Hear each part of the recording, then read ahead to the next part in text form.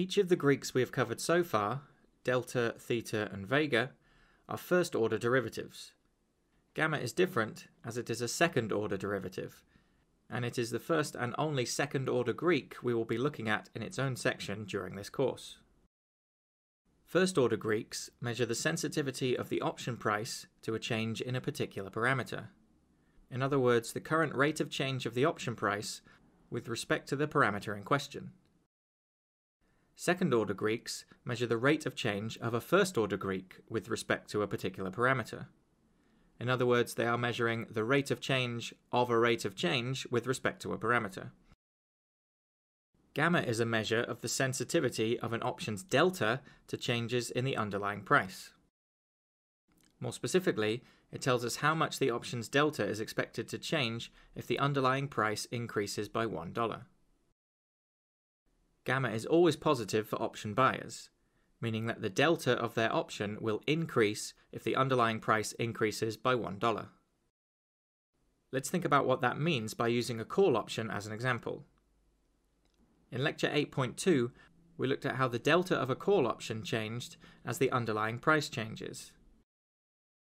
We looked at this chart, which shows the delta of both the $100 call in blue and the $100 put in red. We have also set a days to expiry of 30 and an implied volatility of 40%. When the underlying price is at $100, the $100 strike call has a delta of about 0.523. However, when the underlying price is at $101, the delta is about 0.557. When the underlying price is at $110, the delta is 0.813, and when the underlying price is at $90, the delta is about 0.195.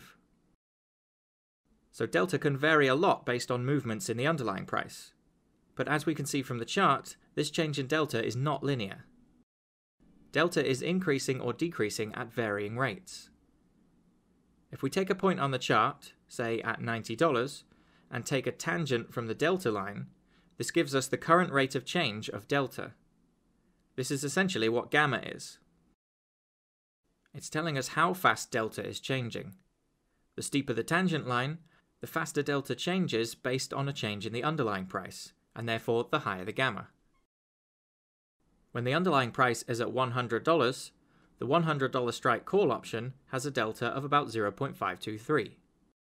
The 0.523 delta means that if the underlying price increases by $1 to $101, if all else remains equal, we would expect our call option to gain about $0.523 of value.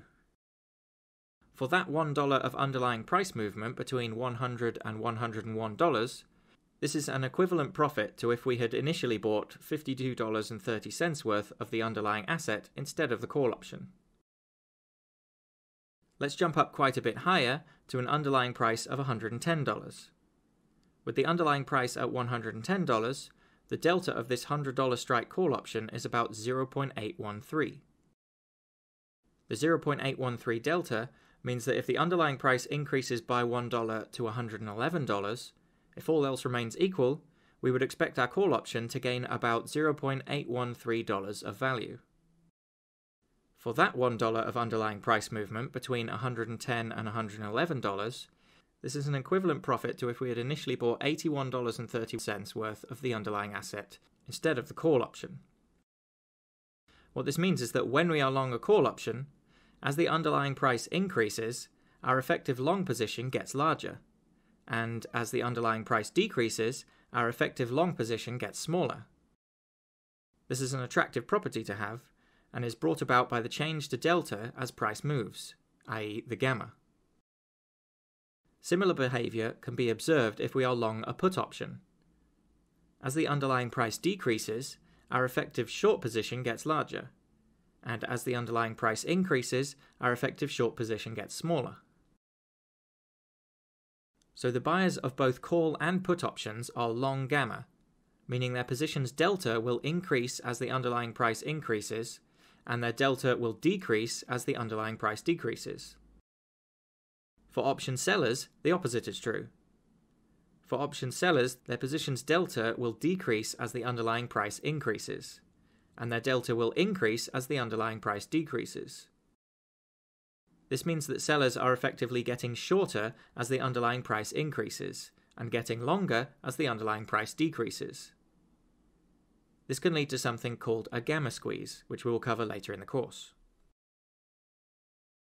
If a call option has a delta of 0.5 and a gamma of 0.02, if the underlying price increases by $1, the delta of the option is expected to increase by 0.02 to 0.52.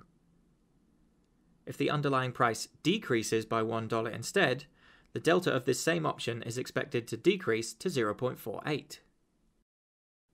We can see here the expected behavior of getting longer as price increases and shorter as price decreases. If a put option has a delta of minus 0.45 and a gamma of 0.03, if the underlying price increases by $1, the delta of the option is expected to increase by 0.03 to minus 0.42. If the underlying price decreases by $1 instead, the delta of this same option is expected to decrease to minus 0.48. Again, displaying the expected behavior of getting longer as price increases and shorter as price decreases. In summary, an option's gamma tells you how much the option's delta is expected to change if the underlying price increases by $1. This is assuming that everything else, like implied volatility and time to expiry, remains the same. Option buyers have positive gamma, meaning their delta increases as the underlying price increases, and decreases as the underlying price decreases. Option sellers have negative gamma, meaning their delta decreases as the underlying price increases, and increases as the underlying price decreases. Gamma is not static over the life of the option. While gamma is the sensitivity of the option delta to changes in the underlying price, gamma itself has sensitivity to various parameters, and we will cover these throughout the rest of this section.